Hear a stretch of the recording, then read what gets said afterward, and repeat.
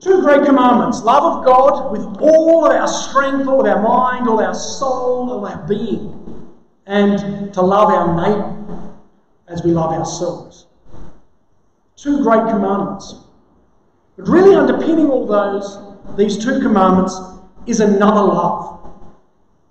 And we get it mentioned with just a couple of words there at the end of the gospel.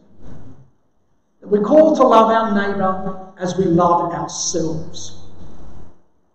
We're called to love ourselves. We can't love our neighbour, and it's pretty hard to love God if you don't first love yourself.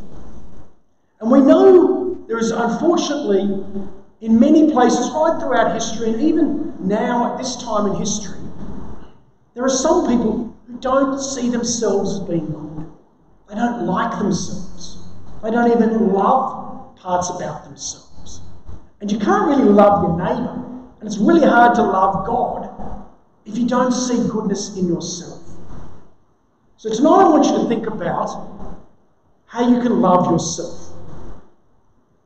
Now, self-love doesn't mean that you make yourself into the centre of the world, that it all becomes about you and your own profile, your own power or control or whatever. But you need to be able to recognise good things in yourself. God doesn't create rubbish. He hasn't made us to be bad.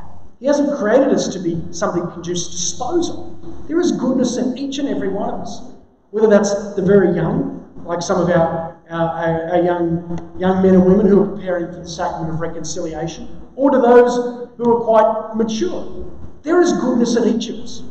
And we need to recognise there's goodness in each of us. And sometimes that goodness at times changes. And we need to be able to say, yeah, I love that part of myself. A few years ago, I was getting a bit frustrated about the fact that I had this wonderful hairstyle. And now I sort of think, well, I look around the church sometimes and I can see a few other people have that hairstyle too. And I think, oh, well, I can see it in them. It doesn't look too bad on them. So I think, oh, well, I'll love it in myself as well. And that's part of what we're called to do. Love what's in ourselves and then be able to see it in others as well. You can't love your neighbour as yourself unless you first love yourself. So you need to recognise those good qualities that are in you. Say, yeah, I like that about me. I like this about me. And then you can go around the world and say, okay, that guy down the back's got the same hairdo as me. I recognise that in him, and I see it in myself too. And I can love that. And we can do that in lots of different ways. Hairstyles is an easy one. It's not really a choice, this one. But there are other things that we sort of develop and we become passionate about. So sometimes we think, oh yeah, we want to love God, we want to love our neighbour. They're important. But unless we first love ourselves and recognise the goodness in ourselves that God's placed there, then it's going to be pretty hard to love our neighbour. And I think it's going to be pretty hard to love God as well. God's created us in his image and likeness. But sometimes we get impacted by all the rubbish or pollution that happens around the world. And sometimes people lose dignity in who they are. They think they are rubbish. And sometimes self-image becomes such a big deal.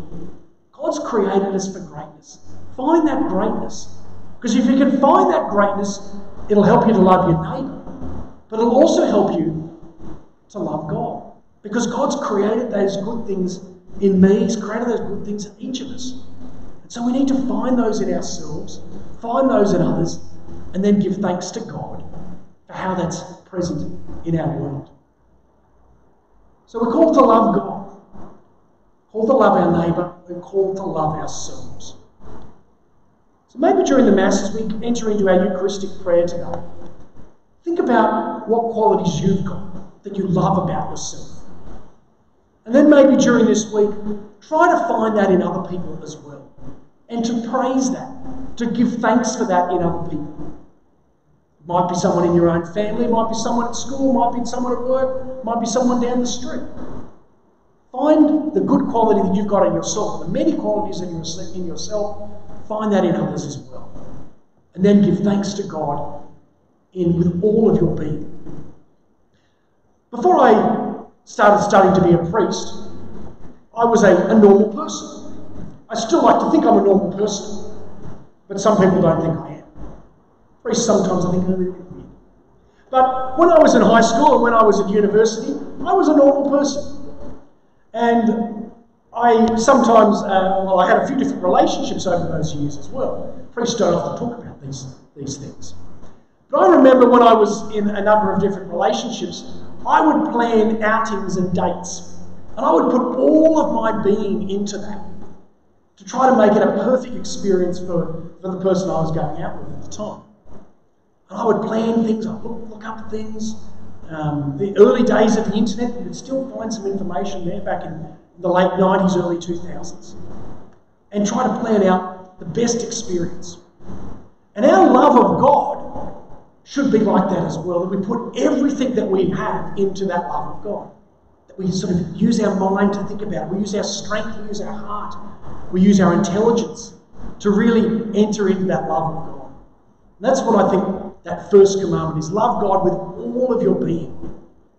Those who are a little bit older know what that is when you enter into a relationship. That's a great experience to have. Because when we come to God, we don't just sort of do it as an afterthought. We put all of it into that love of God, like we would be in a relationship as well. And the relationship we actually have with God can actually be more intense than any other relationship. So tonight, let's think about the good qualities, those loving qualities in each of us. Love that in yourself. Try to find that in other people over the next few days. And maybe try to put all of your effort into growing in that love for God in our world during this week.